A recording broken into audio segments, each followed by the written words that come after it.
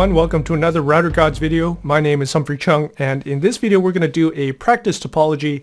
It's going to be with 4 routers, and 2 of the routers are going to be simulating PCs. So this is a topology that you would use to practice DHCP and probably also NAT, Network Address Translation.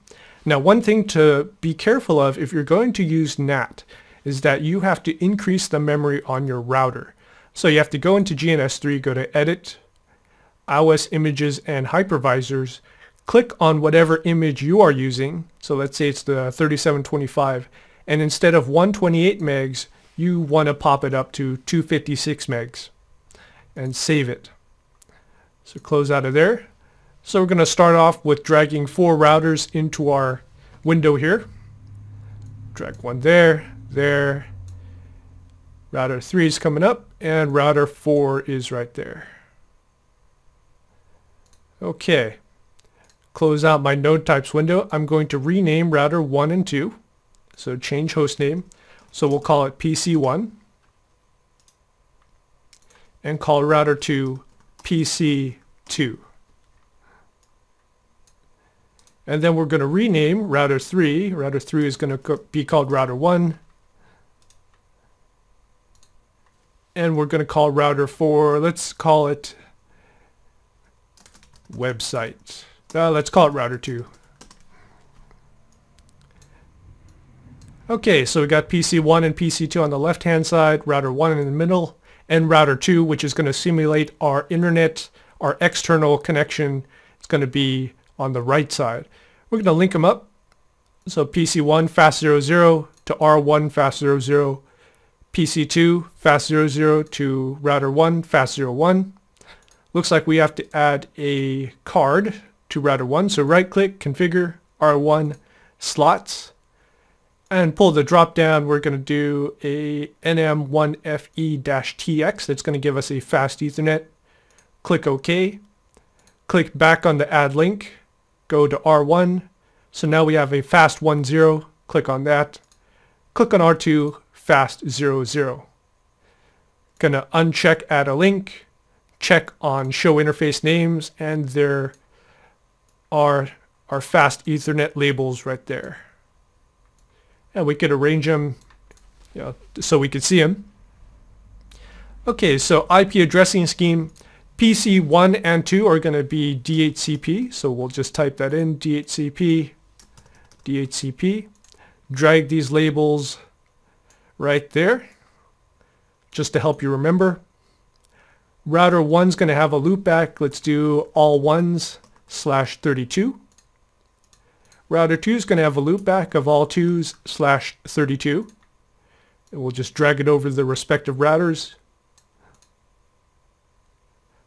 On router 1, the link between R1 and PC1 is going to be 10, 10, 12, 1 /24.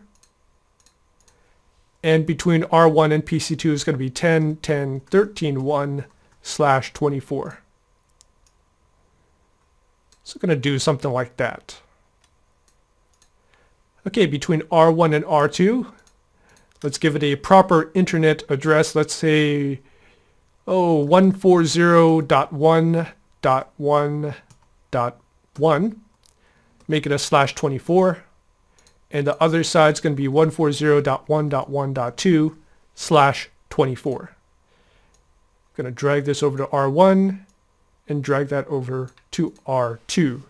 So that looks like a pretty good topology. We're going to save this topology just so we don't lose it. So save as. Go to Meetup or wherever you're going to put this. And we're going to call it 4 routers, 2 PCs. Or actually, probably more accurately, 2 routers, 2 PCs. 2 routers, 2 PCs. Click on save, and it's going to make the .NET file for us. All right, so now we're going to click play to start everything up.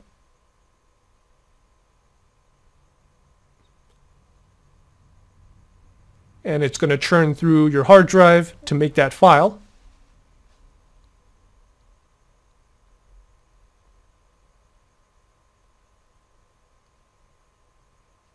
And after it starts up, we're going to click the console icon right here to fire up all 4 consoles.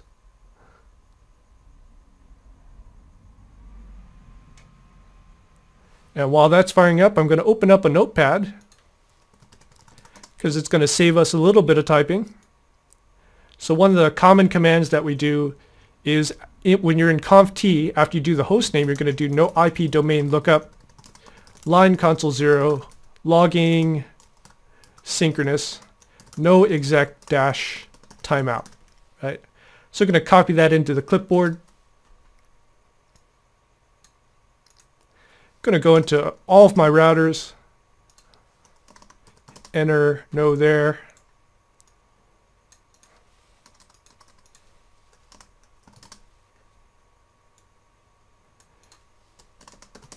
Just basically get past the first menu.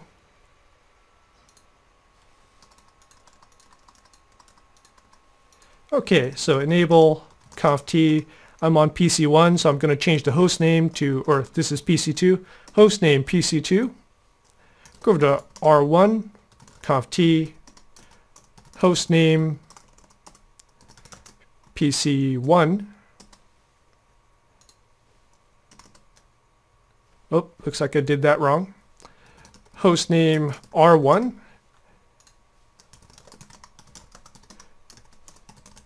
And this is actually PC1 right here. And R2 is our last one, conft, host name R2. All right. So now since I've got 4 commands in my clipboard, I've got no IP domain lookup, line console 1, logging synchronous, no exec timeout. I'm going to slam them into all my routers, right click, right click, right click, right click. And I've got the basic commands in each router. Now what I'm going to do is I'm going to set up the IP addresses, which is actually going to be pretty easy. Because on PC1, we're going to do a couple commands. We're going to turn this is really a router, but we're going to turn it into a PC by doing no IP routing. It's going to turn off routing. Then I'm going to go into int fast00 and do IP address DHCP. So when R1 turns into a DHCP server, PC1 is going to get the IP, which is going to be pretty nice. We'll just do a no shut right there and exit out of there and do a write mem. So PC1 is done. Then I'm going to go over to PC2, do a no IP routing to turn this into to simulate that it is a PC, int fast00, and then IP address DHCP and no shut. Exit out of there and do a write mem. Then probably the one with the most complicated configuration is R1. Going to do the loopback first, int loopback 0, IP address all ones, and that's a /32. Go into int fast00, IP address 10.10.12.1. That's a /24, no shut.